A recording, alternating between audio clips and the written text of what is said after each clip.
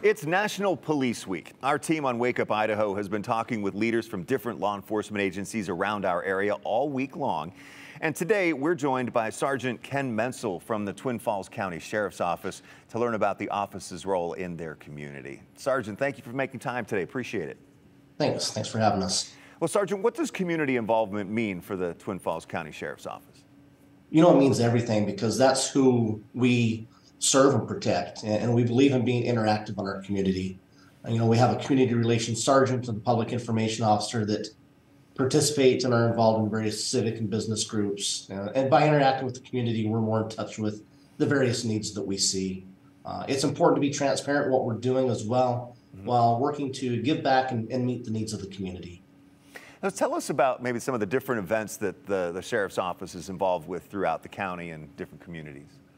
Sure. You know, we have an amazing school resource officer program in our county schools, and they're involved on a regular basis with programs such as Good Cookie of the Quarter, where they work with a local business in giving cookies to students who go above and beyond in being good stewards. They mentor senior projects and they teach about different subjects, including drug and alcohol awareness. We have an amazing search and rescue team that volunteers their time in helping those in extreme situations that include a wheel-trained team in the disciplines of dive, rappel, swiftwater rescue, and they're frequently called upon not only within our community but in neighboring counties and states. We work with the community organizations and schools teaching how to react and improve safety when it comes to a mass casualty event or an active shooter event. Every year our deputies work with less fortunate families by doing such things as back to school shop with a cop or our yearly Easter egg hunt for children with developmental needs. And I could just go on and on about just how great the deputies are at the Sheriff's Office and just how willing we are to work with our community, from, you know, being called out on a dog call to helping grandma change the tire on a vehicle that she can't really take care of. That's awesome when we see that kind of thing happening. You know, we hear a lot about community policing, and those pictures we were showing, we're seeing your deputies and officers out, you know, mingling with the public. You know, how important is it for deputies to get out of their patrol cars and just talk to people, maybe, you know, reduce that or pick up the amount of trust between the law enforcement and the community?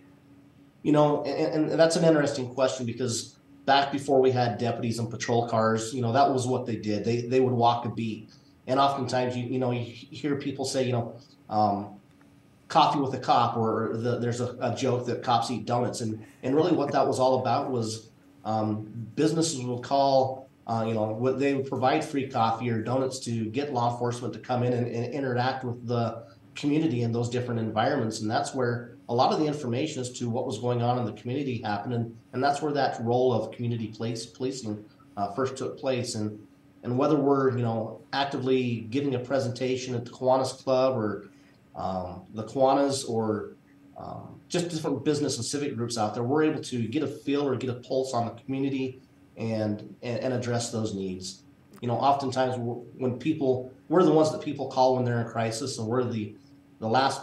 When they have nowhere else to turn, they turn to us to help in situations of suicide, domestic violence, drug issues, problems with their teenagers at school.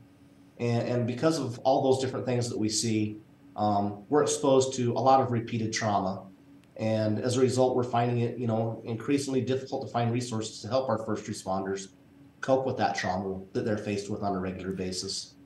And so it must be nice, with that being said, to be able to be out in a positive environment to meet with the people you protect and serve. Absolutely. Things like National Night Out, where we meet in the park and, you know, we interact with the community and bring out some of our things like, you know, canine demonstrations, and our SWAT guys show up with some of the things that they utilize in the performance of their duties, our hostage negotiators, and they bring out the throw phone, and the community can kind of see what we have and what we're dealing with and some of the things that we use to make our place make the Magic Valley a safer place. Building relationships in the community. Sergeant Ken Mencl with the Twin Falls County Sheriff's Office. We appreciate you, sir, and thank you for serving your community along with all of your colleagues there.